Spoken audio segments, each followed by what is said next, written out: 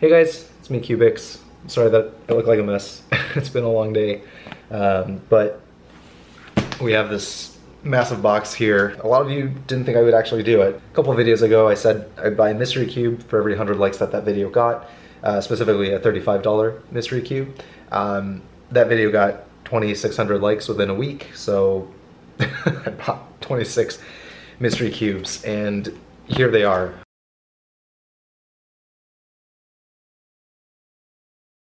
Hey guys, editor cyoubx here. So I was editing the video and I realized that the unboxing was actually not super exciting because a lot of the puzzles I just couldn't even solve. So I just kind of said that they were cool. But if that's what you're into and you want to see the fresh reactions of me taking a cube out of box and seeing what it is, I actually did finish editing that video and I have it uploaded as an unlisted video. So if that's what you're interested in and you just want to see the pure reactions and unboxings, that video is uploaded and it's the first link in the description. So just go ahead and click that. You don't have to watch this video. Also, in that unlisted video, there's kind of a sneak peek for what's to come in future videos that I think is actually very, very exciting. So there's some incentive for all of you to go watch that, but specifically if you're only interested in the unboxings, you can skip this video and just go to that one, and then, you know, you'll get what you wanted. So in this video, I wanted to kind of show all the puzzles in better lighting, give you guys a better idea of what you can get with these mystery puzzle purchases, and also give my overall thoughts about these $35 mystery puzzles because, you know, I did buy 26 of them, so I feel like I'm kind of an expert now. But before we jump into that, I do need to give kind of a disclaimer because I know people are going to be upset about it. I've already gotten a little bit of flack about this, so I kind of want to just address this and be done with it. Yes, I did buy these cubes with my own money, but I am also sponsored by the Cubicle, which means that there's some incentive for the Cubicle to send me things that are potentially better than what you might get. And so maybe the smarter thing to do would have been to order these cubes under a pseudonym, and I think that's what Cubehead did. But, you know, some people are not quite as smart, so, you know, I just didn't even think about that, okay? But here's the thing.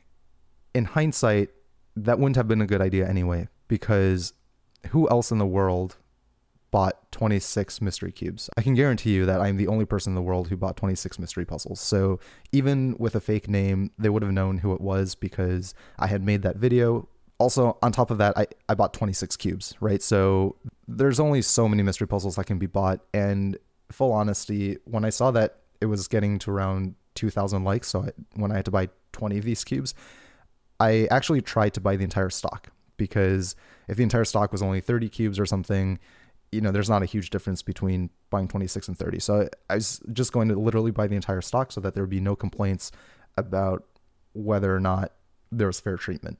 It turns out that the stock was larger than I was willing to pay for these things. And also, full transparency, they did pack it such that there were no duplicates. So every single cube is unique in this box. So now I know all of you pessimists out there are saying, oh, that's unfair treatment because if I bought it, there'd be duplicates. Because there are no duplicates, you can actually see a wider variety or a wider range of the puzzles that you might get if you're interested in purchasing these cubes yourself. Also, I'll have a running tally of how much each cube is actually worth in the bottom of the screen. And you'll see at the end that I actually got shafted on a couple of these anyway. So I think it's overall pretty fair. If I had only bought 1 or 2 cubes, then I think the concerns are super valid. But I think given the circumstances where I bought 26 cubes, it was obvious who I was. And also, you know, I'm showing a huge range of the puzzles. It's fine. And if you still don't believe me and you think that there's this weird conspiracy going on where the Cubicle just wants to like promote the mystery puzzles over anything else in their store, here's how you can watch this video. Use this video as an upper bound. And actually, if you think about this video that way, you'll see at the end of this video why that's super silly because, well, just watch to the end. But for the rest of you who just want to see cubes, yeah, let's just get right into it. Okay, so let's get right into it. I'll start with the Minx-ish shaped puzzles. So starting off the list, the first cube that I got is a Shengxiao Gigaminx. This is the first Gigaminx that I've ever owned, and I think it looks awesome. We also got a Shengxiao Master Kilominx, so this is basically the 4x4 version. Fun fact, Kilominx is actually one of my favorite puzzles to solve, especially for non-WCA ones. I think it's really, really fun, and yeah, I'm excited to solve this a lot. This is a Tri-Pum Megaminx ball, so I assume you saw this exactly like a Megaminx. It's just that there's stickers now instead of actual sides of the pieces. This puzzle turns really well. I believe that this cube is the Diane 16-axis hexadecagon. For the longest time, I thought that this was a Megaminx with like pillowed sides until I realized that there were actually 6 sides here and then 5 sides here. This puzzle does not turn super well, but it looks really cool. Also kind of interesting is that I think there are only 4 sticker colors. But yeah, I think this looks really neat. And then this crazy cube, I believe is the Diane MF8 Crazy Megaminx Plus Saturn version. This cube really does not turn very well.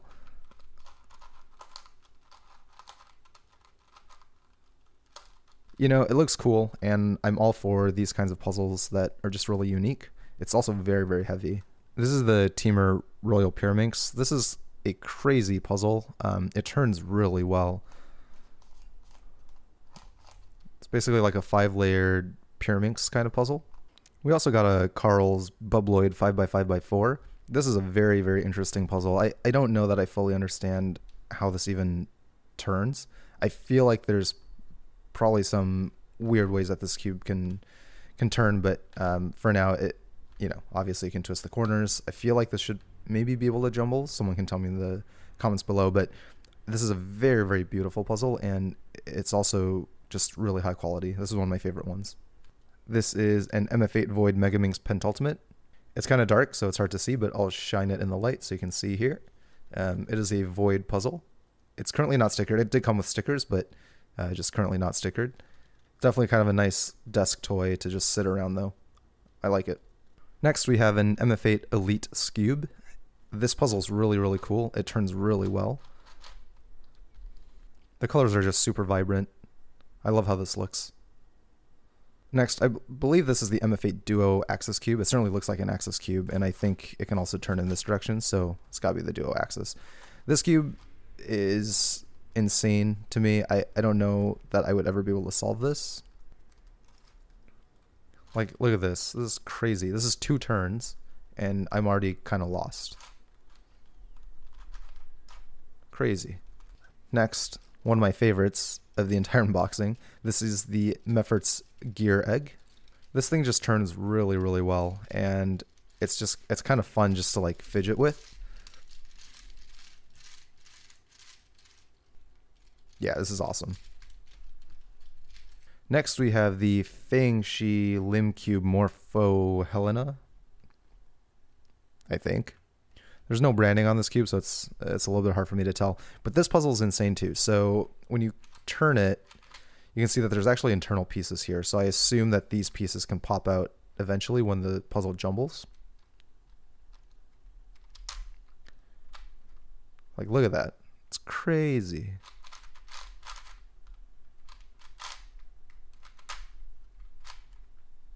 Super complicated. This is the Tony Fisher Golden Dodecahedron. I'm really happy to have this puzzle. It just looks really, really sleek. I love the gold on black, and I mean, overall, this is just a classic puzzle. Really happy to have this now. All right, and now we will jump into cuboids and just other kind of cube-shaped things. So first we have the Tom Z 6x4x4 or 4x4x6, and you can see that I already kind of tried solving this. This is really fun. At first, the turning was kind of stiff, but now that I've used it for maybe half an hour, the turning is a lot better. I'm trying to solve this without looking at any tutorials. Maybe I'll make a video on it at some point. I don't know. But it's really, really fun, and I've been enjoying this one a lot. All right, and now for all the cubic puzzles, we'll start with this guy. This is a Shengxiao 9x9. This is my first 9x9 ever, and this cube turns surprisingly well. It's not magnetic. I don't particularly like the colors, but for a 9x9, it's pretty awesome. I really, really like this one. We also got the younger brother. This is the Shengxiao 8x8, also my first 8x8. This puzzle doesn't turn all that well, if I'm being honest. It's kind of expected. Even layered cubes tend to not turn as well as odd layered cubes, but it's still really cool to have. And then we also got small cubes. Well, just one. This is the Geeker 2x2 Smart Cube. It's the only 2x2 Smart Cube out there, I believe. It's not something that I would personally probably use because, one, I don't like 2x2, and two, I don't really like Smart Cube 2x2s. No, in all honesty, I think that this is a really nice puzzle. It's very, very well made. It's just not something that I would personally use. And now, I know the majority of you are just interested in WCA puzzles anyway, so here we go. Here are all the WCA puzzles. We'll start with this guy. This is the X-Man Shadow 6x6. This is the version 1, and it's non-magnetic. For a non-magnetic 6x6, it's pretty darn good, but of course, by today's standards, it's a little bit outdated. So this puzzle is actually not worth it, because I think you can just buy it new from the Cubicle for $33.99.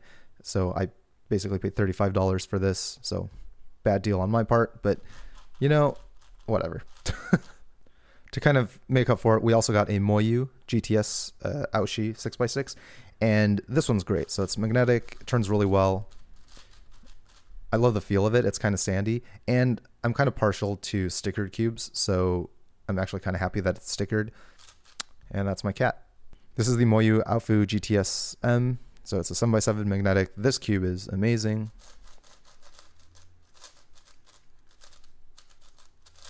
It turns so well. I love this one. I guess we may as well keep going with Moyu puzzles. So this is the 5x5. This is the Aochuang 5x5 WRM. All right, you gotta go. I actually have this in stickerless. It's one of my favorite cubes. It's my main 5x5. It just turns really well, and 3x3 stage feels effortless to me.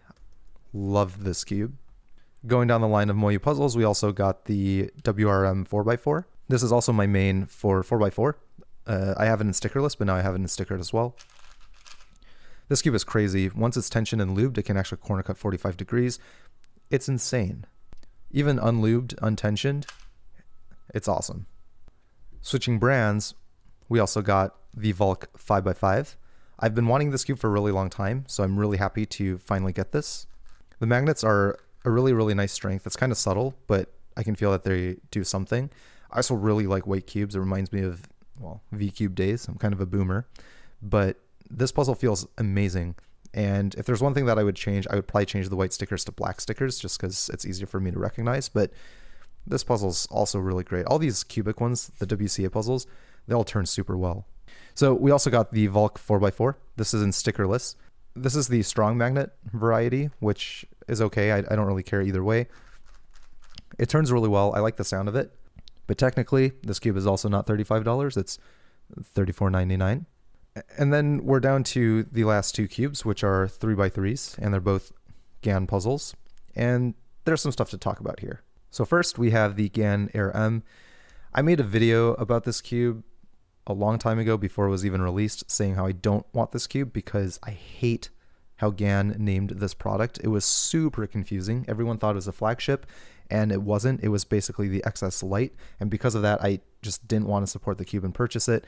And here we are. I have accidentally bought this cube, and you know, frankly, it's a pretty darn good cube, but just the ethics of it, and ugh.